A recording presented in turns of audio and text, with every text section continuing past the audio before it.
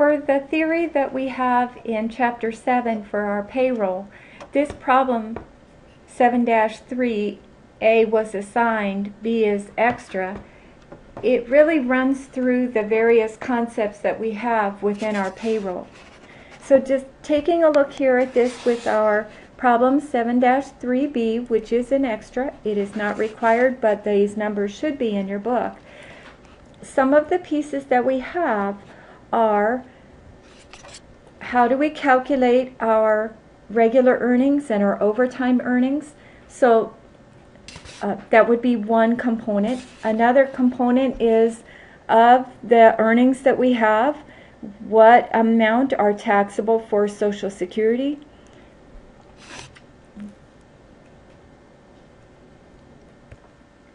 Another consideration that we have is, for this particular state, is there any SUTA or state unemployment tax that is required by the employees? We know that FUTA is paid only by the employer, so that's not a consideration.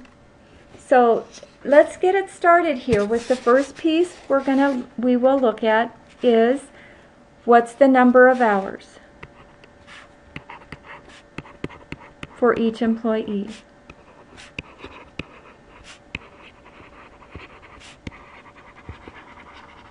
This comes from the time card, which is right here. So for both, 8 plus 8 plus 8 plus 10 plus 8 gives us 42 hours. Now, as we know, of those 42 hours, 40 are regular pay, so 2 would be overtime pay. So we will go down and we would add each of those for every employee. 8 plus 8 plus 8 plus 8 plus 8 gives us 40. 8 plus 10 plus 8 plus 8 plus 8 gives us, again, that's 42. And in in that we would recognize what portion of that will be at the regular pay rate and what will be at the overtime pay rate. So we would continue on down with those. 44, 41, someplace in here.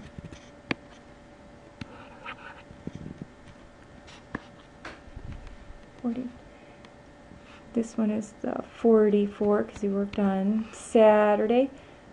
Jilly is at 40, 41 for Karn, 46 for Ober, and 42 for Wong, which means that, right, many of these employees have overtime.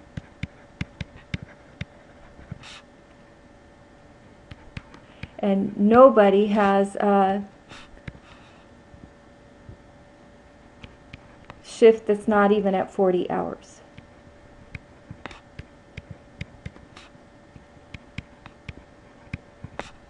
So that's how we come up with the overtime. Now the other piece of this, we've got the hours. Here they give us the pay rate.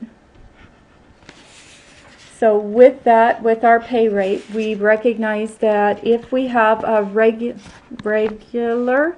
rate of 25, that employee does have overtime, so the overtime is 25 times 1.5.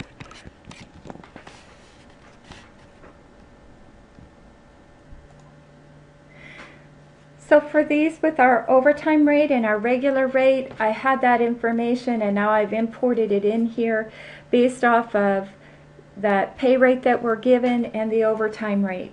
Now I have highlighted here or grayed out that for Dor and for Jilly because those two employees do not have overtime, so we're not going to need that rate. I do want to point out that with an overtime rate, if the employee has a salary, we would want to keep that salary intact for the time period that they're being paid. For example, if we have the salary amount for a weekly employee, that salary amount is a weekly amount, we would keep that weekly salary amount intact rather than dividing it down into dollars. The only time for a salaried employee we use a rate per hour is for overtime. Of course, we might have to calculate what would that regular rate be so that we can calculate the overtime rate. So with that, now we've got that component. In looking at our exercise here, then we would be ready to fill in the number of hours in this column right here. So we'd have our 42 and our 4, etc., going on down. The beginning cumulative earnings have been given to us, and we're just copying and pasting this information that we have, earnings at the end of the previous week. We copy and paste that information into this beginning cumulative earnings column. Because for any employees that are maxed out for either the SUTA tax that has a $7,000 cap, the FUTA tax, which has a $7,000 cap, or our Social Security that has a $106,800 cap, we've recognized that we need to know how much have they earned so far. So far, we've got the number of hours for each employee, and we have the overtime, regular and overtime rate. And from that information alone, we can begin filling in this information here. So our regular would be the regular hours times that regular rate. Keeping in mind, if we had salaried employees, we would need to keep that salary intact. The overtime earnings would be our overtime hours times our overtime rate. So then the total is the regular plus the overtime. So ending cumulative wages then is adding together our beginning cumulative, which is this column here, plus our total for this period, which is this column right here. Then as we look at other columns, just trying to work through the worksheet that we have, so up here, we can do the calculations for regular and overtime earnings. And then we can add those two together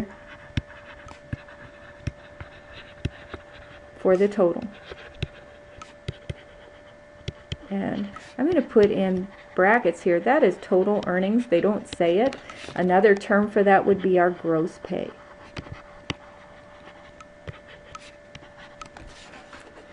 So from here, we can take a look for our employees as to what we have for totals. And the next section on our worksheet is, what are the taxable earnings for unemployment? Well, the cap for that unemployment is $7,000 for federal and for state. So if we look back at these guys right here, this employee right here has $6,745. So there are just a few earnings left that are taxable for unemployment.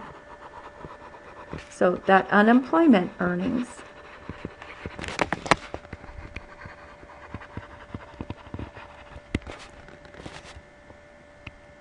taxable column that we have would be our $7,000 cap minus the earnings at end of previous week. Now, in that answer that we get, if the number is a negative, no earnings are taxable. If that number is positive, we need to compare it, recognizing at least a portion will be taxable.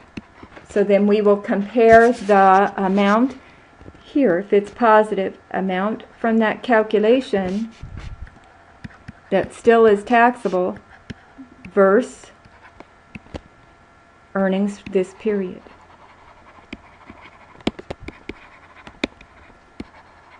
And you'll take the smaller of the two. So let me talk back through this. And I apologize, the handwriting is really sloppy, and it has to do with the way that I'm accessing the board that I'm writing on. So let's talk about these unemployment earnings taxable again. We have $7,000 as the cap. So if we take that $7,000 minus this amount that shows in the earnings at end of previous week column, it will tell us if we have taxable earnings or not. If the answer is a negative number, it means that the earnings so far are above that cap, so nothing is taxable. If this number is a positive number, as we would have, for example, with bold, when we take that $7,000 minus the $6,745 that we have for cumulative so far, we see that there is an amount that is taxable. And this taxable amount would be $255. So now we're going to compare that with what this employee has earned so far this period. Well, I can tell just by a quick look that it's going to be, the amount still taxable is $255, and the amount for this period is $1,000 something or the other, whatever it calculates to. So that tells me that the amount that is taxable for our unemployment would be $255. So I'll carry that down here into my unemployment taxable earnings column. We're not making that calculations yet, but what we have is the amount of earnings, so that when we're ready to do that calculation, we already have the earnings that would be applicable. So continuing on, we'll look at what other employees have. Now here with Dorr, 7,000 minus this 136,240, it's a negative number, so nothing is taxable for Suda. The same with Gail, 7,000 minus the 32,730 is a negative. So I'm just going to scan down here. The other one for unemployment would be our Ober, and 7,000 minus 6,795 gives us a taxable amount of $205. And so if we were filling in that unemployment box, we would have 0, 0, 0, all the way down to Ober. And Ober down here would be 205 in that box. And of course, well, I was going to say, and of course we would get totals, but we're not ready for that. So just taking a look then at the next piece that we have, our Social Security wages and the amount that's taxable. So we'll take a look at those in our next video.